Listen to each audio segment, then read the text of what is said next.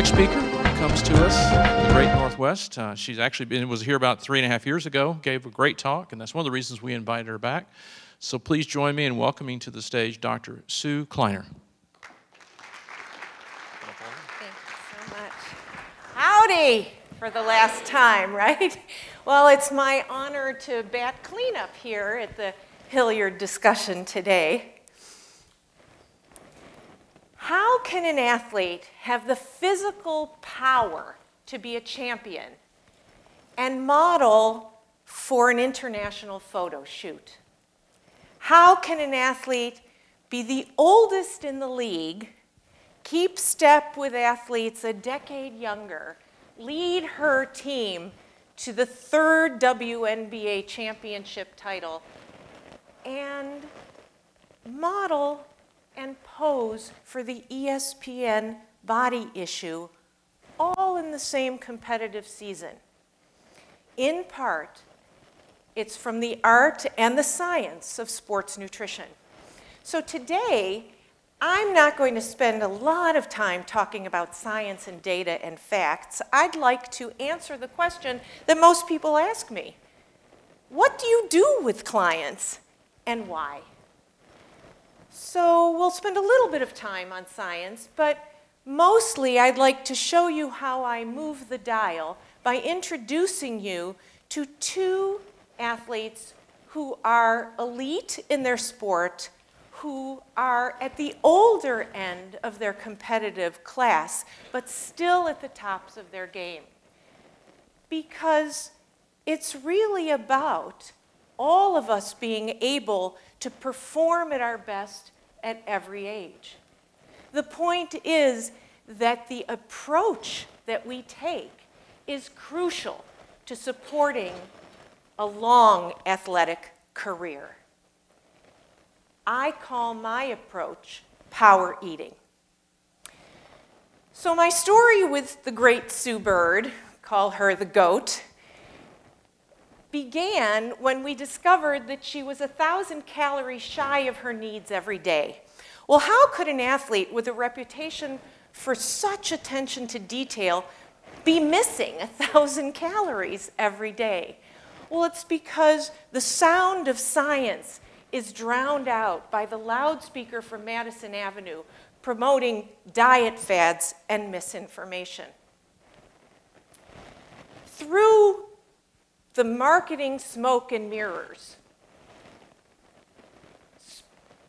we actually masquerade diet fads as sports nutrition.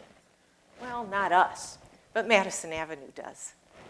And elite female athletes are really a target for this, but all athletes suffer from marketing mumbo jumbo.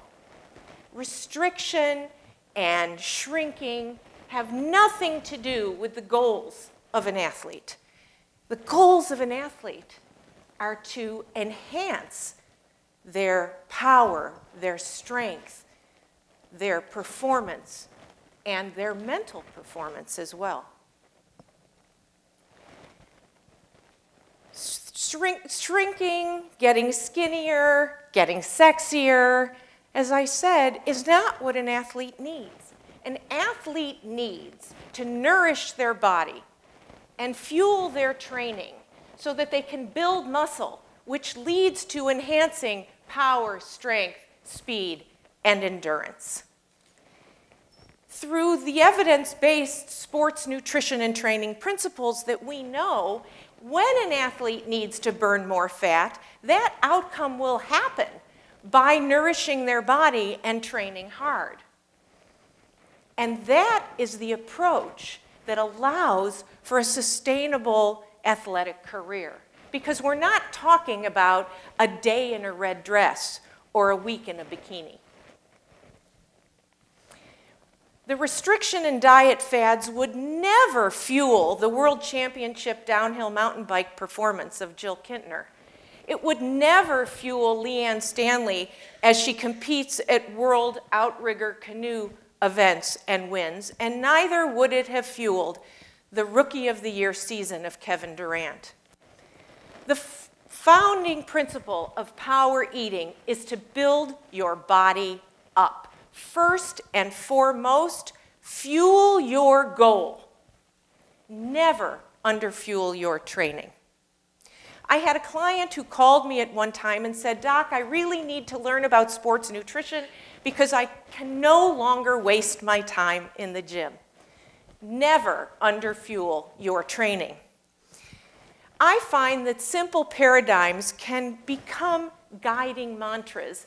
And the paradigm that is the watchword of my practice is this: eat more to gain energy, so you can train harder, which will help you build muscle.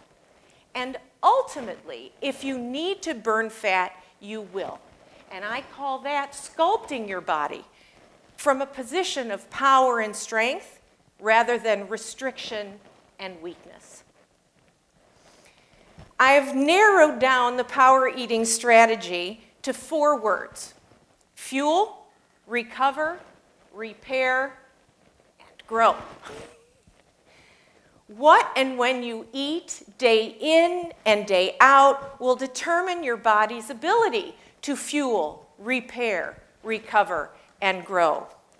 Now, carbohydrate is the fuel for athletically challenging exercise and optimizes all 4 of these factors. Now, carbohydrate isn't alone in influencing fueling, but the diet world has targeted carbohydrate squarely in its sights, saying that restriction is what will lead to athletic performance. And I want to show you today that that is absolutely not true. Let me make it perfectly clear. You cannot do athletically challenging exercise without carbohydrate fuel. So here's a little science. This shows you on the horizontal axis exercise intensity, or percent of work output. And it goes up as we go to the right. And on the vertical axis, you see energy expenditure, which goes up as work output goes up. And within each bar, it shows you how much of what kind of fuel is utilized at each intensity of exercise. Well, when you're at rest, or you're at up to 55% of your work output, you are doing nothing or low to moderate intensity exercise. We don't call this athletically challenging. It doesn't become athletically challenging. It doesn't enhance your performance until you are at 70%, 75% and higher of your work output. And at that point, you can see you are using 75% of your total fuel as carbohydrate. As you go up, carbohydrate contributes a greater amount to your total fuel. And in fact, you can't do high-intensity exercise without carbohydrate available. Now, you may feel like you're doing high-intensity exercise. Your rate of perceived exertion may be very, very high. But on a scale of 1 to 10, where 1 is couch potato and 10 is puke or pass out, if you are underfueled, if you don't have carb on board, you will feel like you're working out at a 9 or a 10. But if we actually measured your work output, the watt output that you are accomplishing, it would be at about a 5 or a 6. You would be doing moderate intensity exercise. And what did I tell you? That doesn't lead to enhanced athletic performance. People wonder, why do I plateau? Why am I sliding backwards? Even worse, my performance and my health seems to be going downhill. Well, we have the research to tell you why. There are 27 studies that have been done on low-carb and ketogenic style diets looking at athletic performance. And the only thing that should matter to an athlete is the far right number, which is 0. 0 studies that have ever been done to show that a low-carb diet will enhance athletic performance. Even worse, if you look to the left, there are 17 studies that have shown that it will decrease athletic performance. Why would an athlete follow this kind of diet? Now, we're not only worried about performance, we're also concerned about health outcomes. And so a concept that had been researched on female athletes for a decade, called low energy availability, was picked up by the International Olympic Committee and transformed into relative energy deficiency in sport to include men or male athletes in the category, because there are certainly sports where we know that male athletes restrict and diet. Figure skating for one example, diving for another. So there are, around this diagram, you see all of the systemic effects from restricting and underfueling. And all of those have health consequences. They're health outcomes. They impact our foundational health, and they certainly impact performance. Whoops. So let me introduce you to Blaine Phillips. He was, before he came to me, a championship bodybuilder. By the time he came to me, he had followed a ketogenic diet for quite a while, because the last competitive event, he wasn't really very happy with his results. And so he eliminated carbohydrate from his diet, and he doesn't look much like a bodybuilder here. 16% body fat, eating 1,900 calories a day. Now, after working with me for 16 weeks, the diet made him tan. But it also, we increased his caloric intake by 900 calories a day. He never restricted. We added over 50, sometimes 75 grams of carbs, depending on the training day. And this was his outcome. 9.1% body fat, made his weight class that he wanted, and won his championship events. Now let's go back to Sue Bird. She is notorious at attention to detail. And she did exactly what I asked her to do. But she didn't train daily like a lot of the other women. Because she's a little bit older, they reserve her power and strength for when they really need it. And so every day is not a high training day. So we took 560 calories of carb, put them in supplement form around her training, where she could remove those really easily on non-training or rest days. And we added 440 calories that were macronutrients across all macros in food that she added every single day. And when she came to me, she thought she was going to retire. I'm here to tell you that she's training for the Olympics. So we will see Sue Bird on the court for several more years.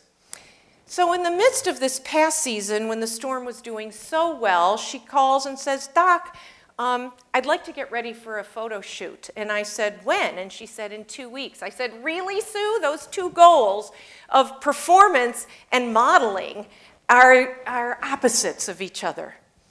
And she said, "Well, but I really want to have ripped abs." And I said, "Okay, 2 weeks, and that's it, nothing more." So this is what a single day of her diet looked like. And what we did was take advantage of the fact that we do know that when you limit carbohydrate in the diet, you will burn more fat when you're doing low to moderate intensity exercise. You will burn more fat off your body. And so we moved her starches and her carbs into later in the day. And here you see what we did at the end of sort of that chart, where we have what we did with her with fast carbs around her training, took them out of the rest of the day, but she had these 2 snacks plus her 3 meals. So again, it's periodizing, it's customizing, being able to titrate the carbohydrate needs specifically to the needs of the athlete. She did exactly what I asked her to do, and in true Sue Bird form, she led her team to the WNBA Championship victory. And, whoops, the best slide, and did the ESPN body issue shoot in rare form as well. Power eating in 3 words. Fuel your goal. Never underfuel your training, and win. Thank you so much. Whoops.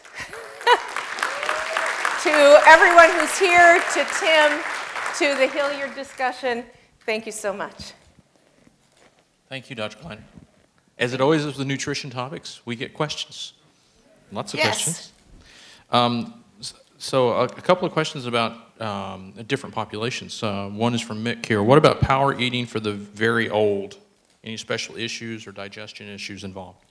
Well, the interesting thing is what we know is that more and more, first about protein to talk, most people think you need less and less. In fact, the opposite.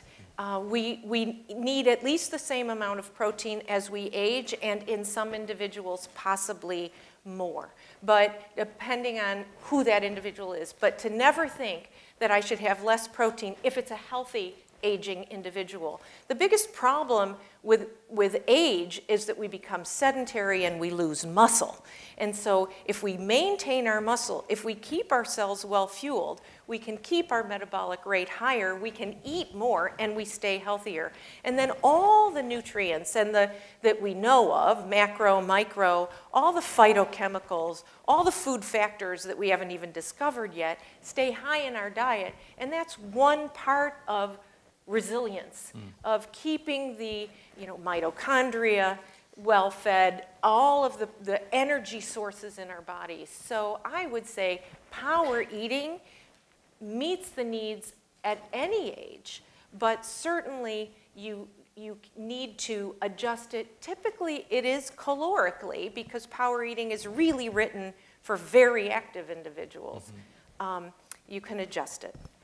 So you got a question is, can you be a power eater with a whole food plant-based eating plan that emphasizes carbohydrates, fruits, and veggies? 100%, yes. Absolutely yes.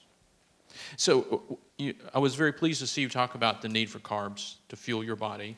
There is a movement out there to do low carbs with endurance athletes in particular. I say this because I saw Louise Burke give a talk at a recent scientific meeting. She talked about the negative backlash that she's received from that camp, from people that believe in low carbs for endurance athletes. I mean, she's gotten a lot of backlash on social media. Do you have the same kind of pushback? Yes, and the funny stories are that that if the endurance athlete is winning, right.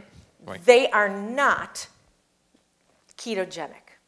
They will, in the scientific term of the word, those athletes, every single one, fuel their high-intensity exercise with carbs. Just like how I showed that Sue did, where we moved them to just around her training, her high-intensity training, they're doing the same thing. And I know, because I work with athletes who advertise themselves as ketogenic. Nobody knows they work with me, and we make sure that they are highly fueled, and in fact, they use the same product that Sue was using. So it's really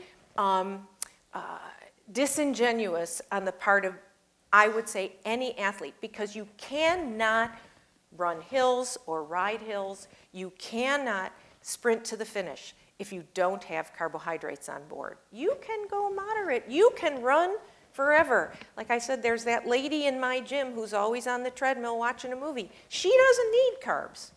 But if you want to win, you do. It's amazing how that message it's biochemistry, isn't it? Yes. Basic biochemistry. Yes, and there's two different strategies, as you could kind of get. If you're doing physique work, that's not a sports nutrition performance diet. Right. They're two different things. Right. Thank you so much. Thank it's been you. Great. Thank My you. pleasure.